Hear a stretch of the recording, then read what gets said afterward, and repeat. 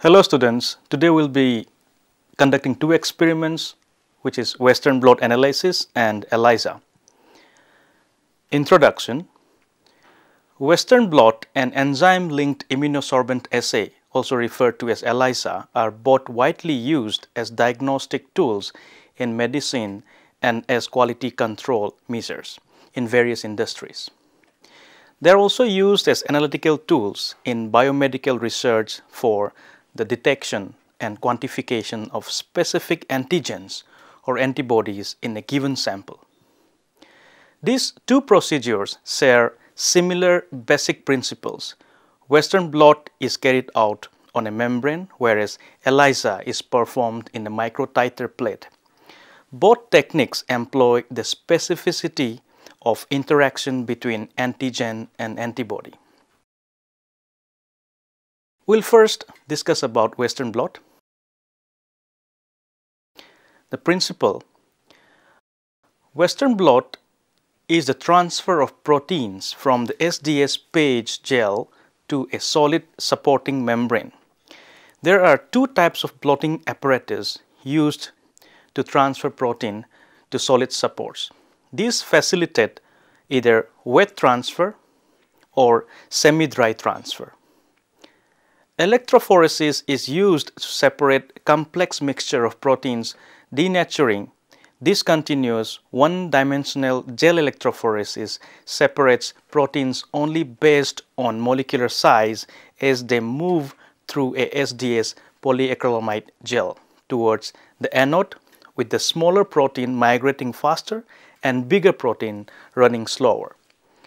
After this, the gel is placed over a sheet of nitrocellulose and the protein in the gel is electrophoretically transferred to the nitrocellulose. The nitrocellulose is then soaked in blocking buffer, which is around 3% of skimmed milk, to block the non-specific binding of proteins. The nitrocellulose is then incubated with a specific antibody for the protein of interest. The nitrocellulose is then incubated with a secondary antibody, which is specific for the first antibody. The second antibody, which is also referred to as secondary antibody, will typically have a covalently attached enzyme which, when provided with a chromogenic substrate, will cause a color reaction. Thus, the molecular weight and the amount of the desired protein can be characterized from a complex mixture. In the experiment, some of the materials that are required are protein sample, SDS PAGE apparatus, 30% acrylamide, ammonium persulfate, TMAD, 1 molar tris buffer of pH 6.8, 1.5 molar buffer of tris, which is around pH of 8.8, 2x loading dye, transfer apparatus, nitrocellulose or PVDF membrane, transfer buffer, primary antibody, secondary antibody, coloring substrate, skimmed milk TBST was buffer.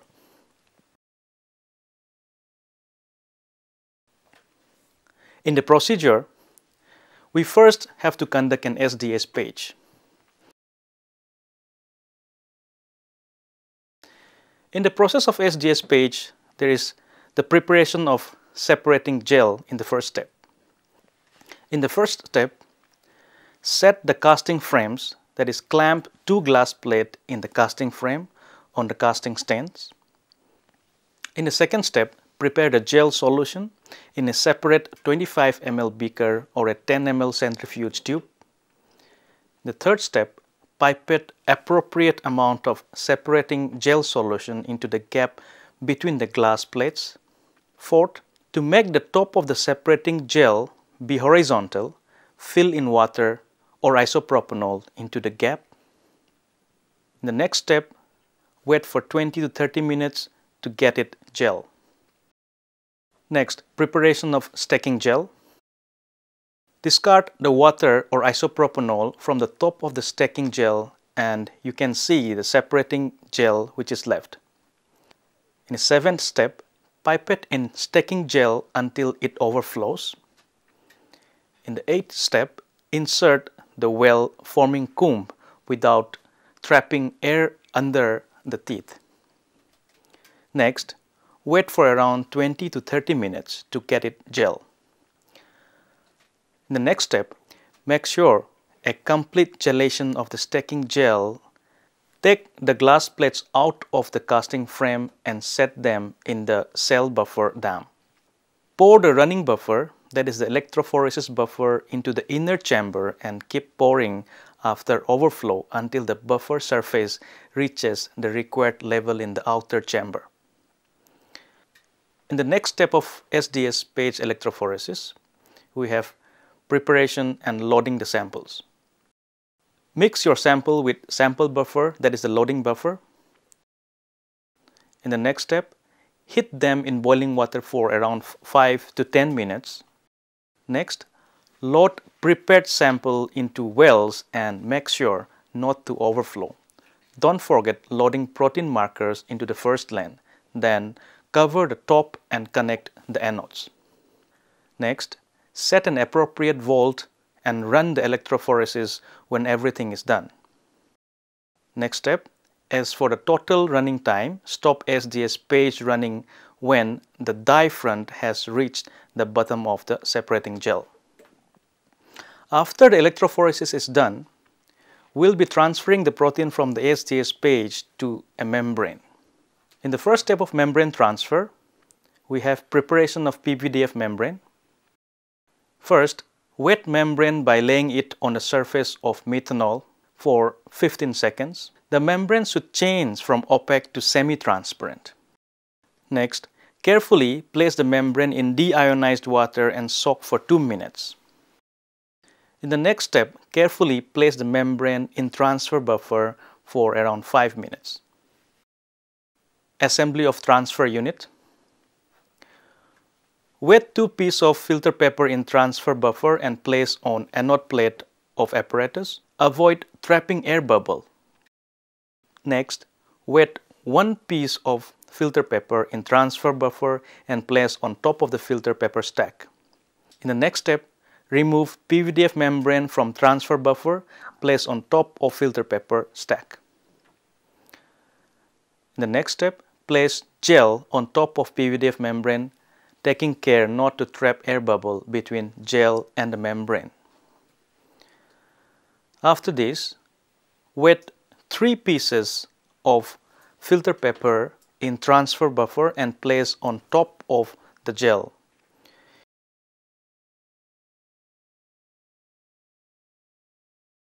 Use a clean plastic test tube to roll out air bubbles.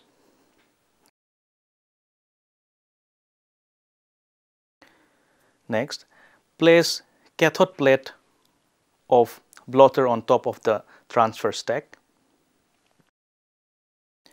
Transfer conditions and handling of membrane after transfer. Connect high voltage cords to power supply. Apply a constant current of around 1.9 to 2.5 milliampere per centimeter square of gel area for around 30 to 60 minutes. Appropriate transfer time must be determined empirically.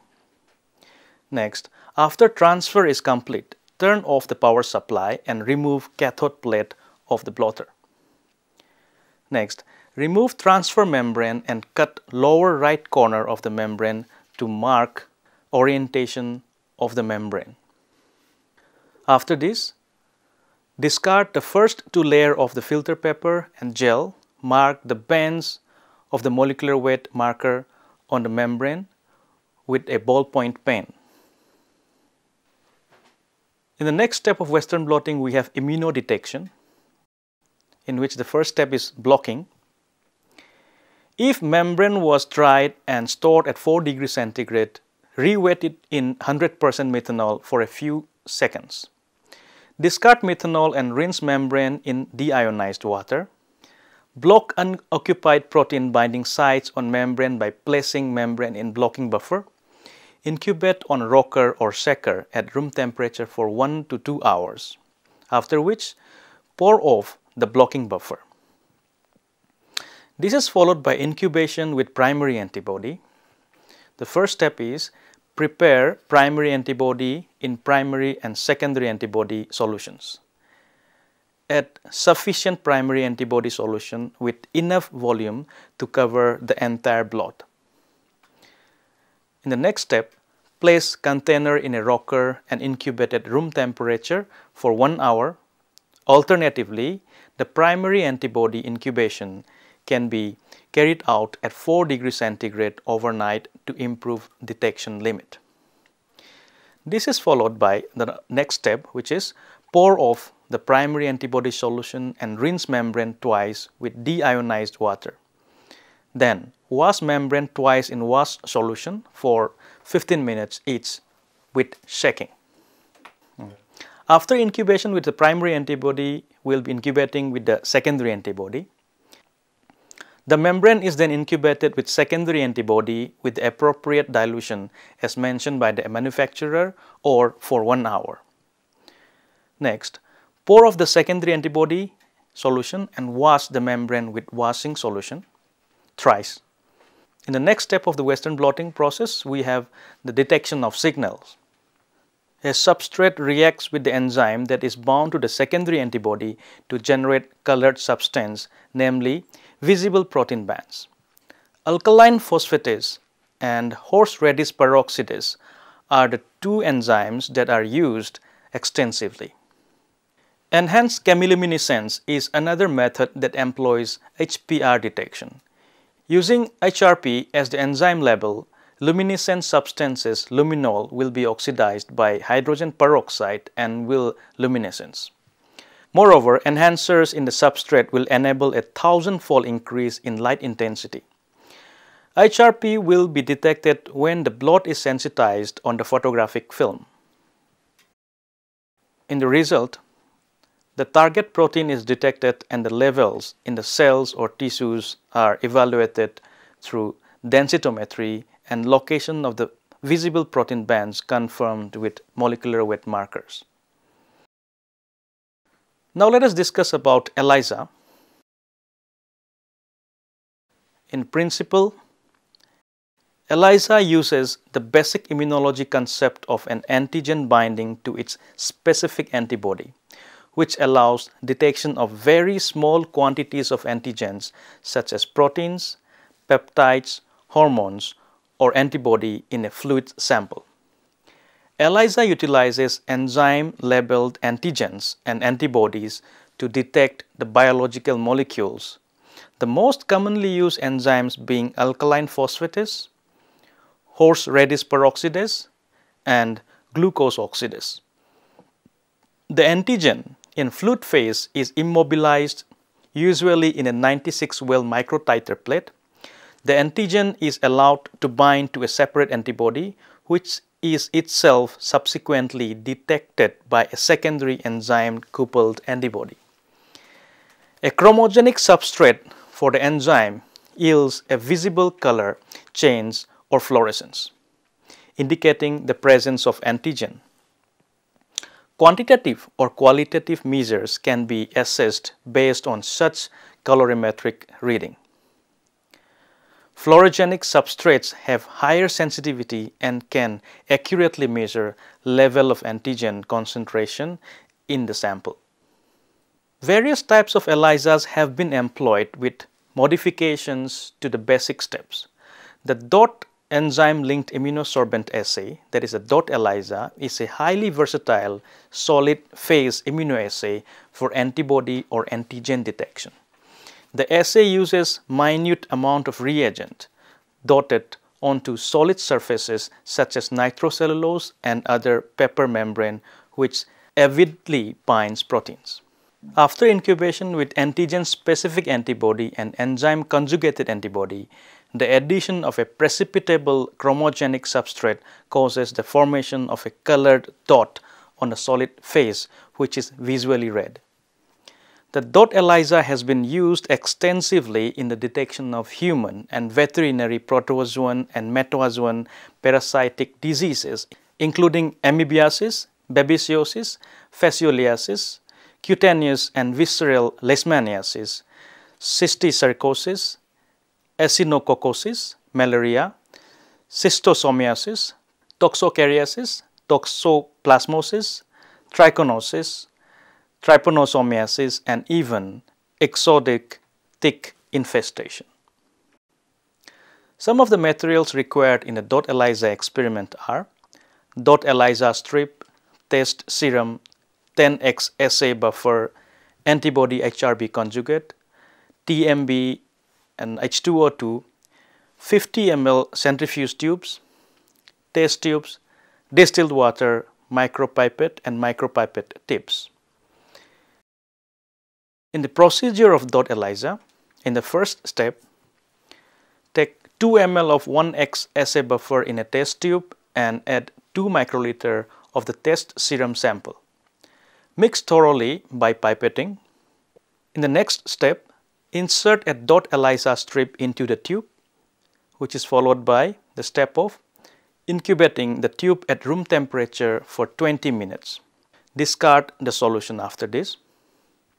In the next step, wash the strip 2 times by dipping it in 2 ml of 1x assay buffer for about 5 minutes each. Replace the buffer each time. In the next step, take 2 ml of 1x assay buffer in a fresh test tube, add 2 microliter of HRP conjugated antibody to it. Mix thoroughly by pipetting. Dip the ELISA strip into it and allow the reaction to take place for around 20 minutes. Next, wash the strip as in step 4 for 2 times. In the next step, in a collection tube, take 1.3 ml of TMB or H2O2 and dip the ELISA strip into this substrate solution. Next, observe the strip after 5 to 10 minutes for the appearance of blue spot. Next, rinse the strip with distilled water.